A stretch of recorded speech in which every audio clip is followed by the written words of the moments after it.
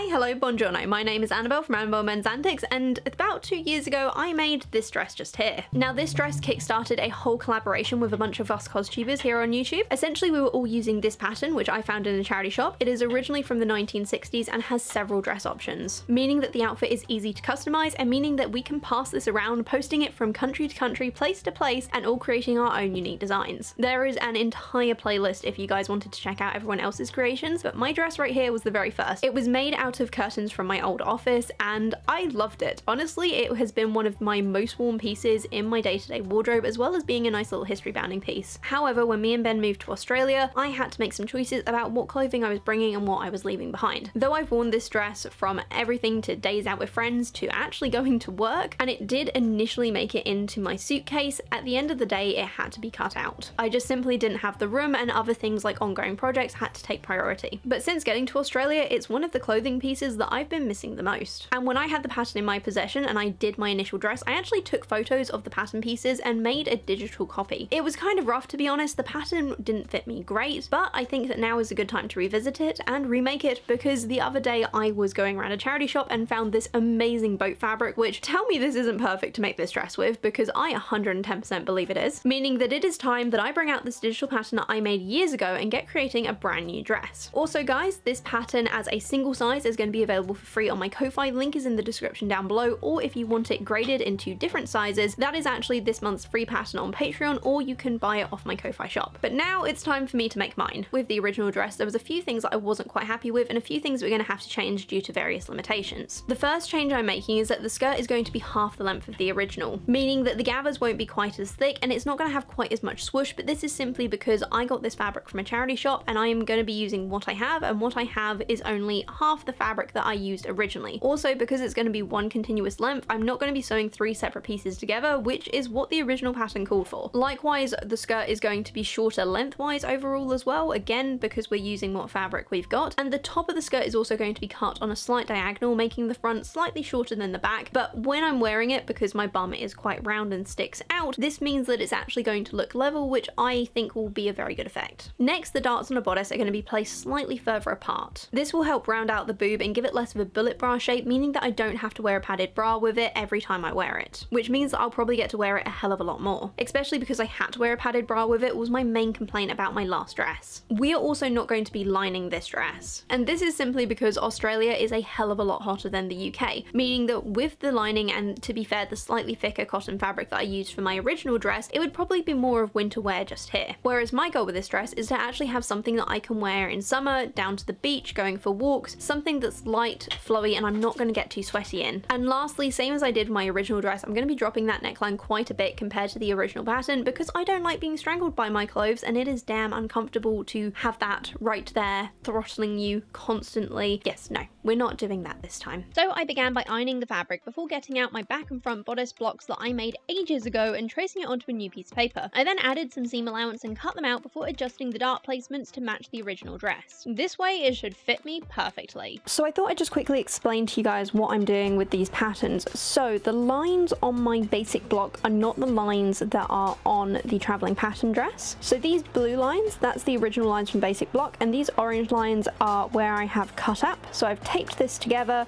and then cut this up to create the traveling pattern bodice. I still need to do that with the back, so you can see this is the original dart, and actually what we want to do is put a nice long dart in the back, which is how it was on the original dress. And once those alterations are made, we can get cutting out just fine. I then put on the pattern pieces and cut them from the fabric, cutting them as close to the top as possible. The leftover bottom of the fabric was then cut at the top to be used as a skirt before any scraps were turned into bias binding. The bodice darts were pinned in place and I tried it on to make sure it fit. To be fair, I have so little fabric to work with here, a mock-up would probably have been a good idea, but meh, sometimes you just have to live life on the edge, I suppose. With that, we were onto the sewing machine to get those darts stitched up. Then we were onto the shoulders and the side seams of the bodice, which were also pinned and stitched together. And with that, it is time to try this baby on. Okay, this is the moment of truth, and I think this fits. I actually think this fits really well. Much like my other traveling pattern dress, I'm going to be wearing this with a belt, so if it's a little bit loose around the waist, I'm not overly fussed. But the darts came out really, really well. I was a little bit nervous nervous that if I fucked this up, it would come out really, really badly. And I did have to redo some of the marking. So there is some pencil marks. I'm gonna have to put it through the washing machine before the grand reveal because I can't do a reveal with all these pencil markings on it. But it looks good. It looks good. I really, really like it. It's a much lighter weight than the curtains that I made my other dress out of. So I think this is going to be perfect for a nice Australian summer dress.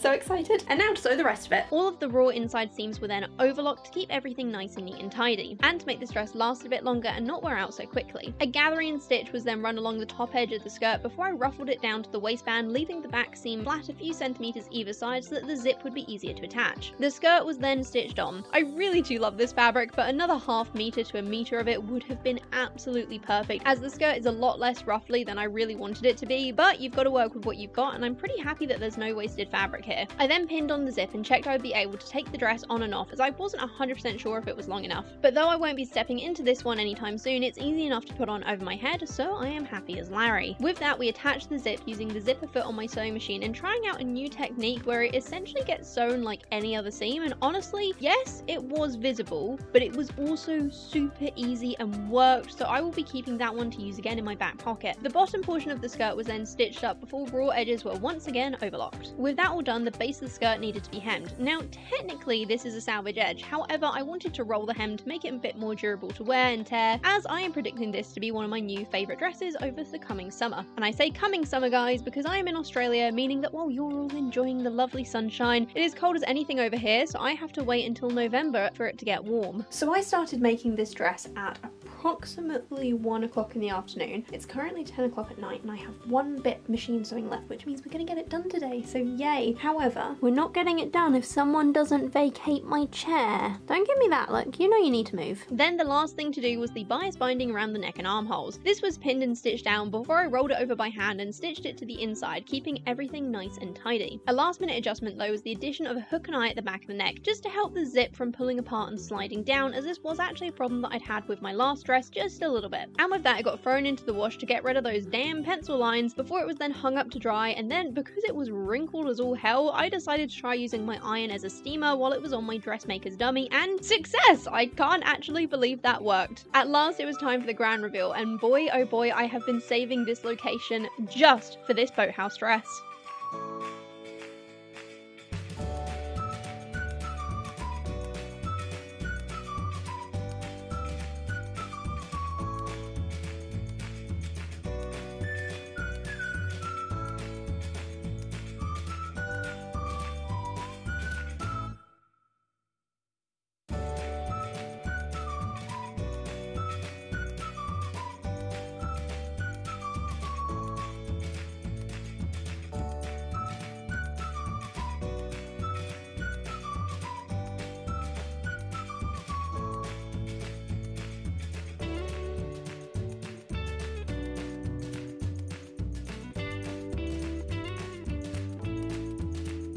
So this dress, long story short, I love it. Honestly, I've been really missing my other traveling pattern dress. It is a little bit thick and heavy for Australia, so it would be more of a winter wear rather than summer wear, but this is perfect for summer. Not to mention, can we just appreciate how good the boathouse location is? I will definitely be going there for photo shoots in the future, and it just matched this outfit perfectly, so mwah! So things I'm really happy about with this dress is that the hem looks really good. I was worried that it was going to look a bit wonky because obviously I cut the top at an angle, so the front was slightly shorter than the back. However, this has actually worked out perfectly. If I'm not wearing a belt, you can see at the waistline that it is cut on an angle. However, if I do wear a belt with it, it's completely unnoticeable, and I don't know whether or not I'm going to wear a belt with this one. I normally would, but I kind of feel like for once this is a dress that looks better without it. Crazy for me, I know. Now the other thing is that this dress was definitely not made for me to wear a padded bra with. With my other dress, I always have to wear a padded bra with it because it was made for the bullet bras of the 1960s. This one I intentionally gave a more rounded shape. However, the only bra I can wear with this at the moment is white because I tried putting on my dark blue bra under this and it was horribly visible. My only white bra is also padded, meaning that the chest does appear a little bit tight. But honestly, even if it's a bit tight, it is still comfy to wear, so overall, no complaints. With the skirt as well, I definitely put a few too many gathers towards the front. I feel like I should have evened them out around the back a little bit more. However, it looks really nice. The zip is easy to do and undo,